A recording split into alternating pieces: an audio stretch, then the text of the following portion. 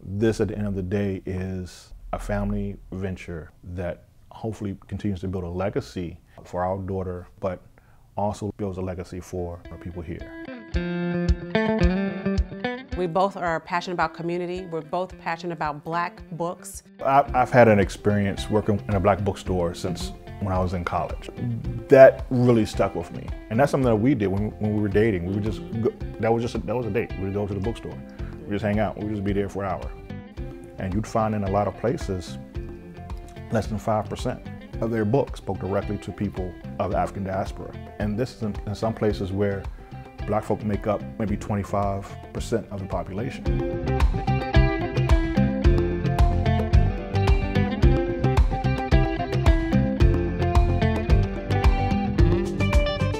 The actual logo is actually a picture of her reading a book with her little puffs. It'll always be represented with her name and her likeness in the logo.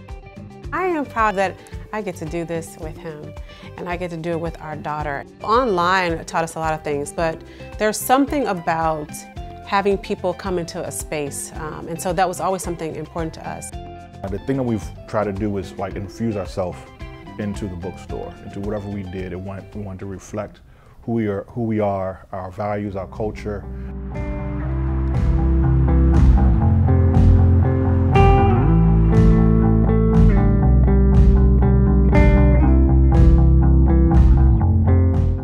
What defines this area is it's the people, it's community. These are generations upon generations of people who have lived here, who have worked and given everything they can to grow and raise their family, to give them a better chance, like my father did for me, and that's what Anacostia is. There's no reason why the books that are on these shelves and about our history had to be across town. And so the access was something that was important. You know, why does this community have to go, you know, jump through hoops to do something that's a basic and normal piece of American life? When we look around our bookstore at the thousands of books that are here, there's images of beautiful Black faces on the covers of these books, because there's nothing like walking in and a little kid seeing a picture of themselves on the cover of a book. And it's powerful for little people in our community to see themselves represented in that. And one day, if they're bold enough, if they're brave enough, if they trust themselves big enough and hard enough, that we'll be able to walk into the space that they create too and celebrate with them. And I want them to know that they can do that no matter what that is.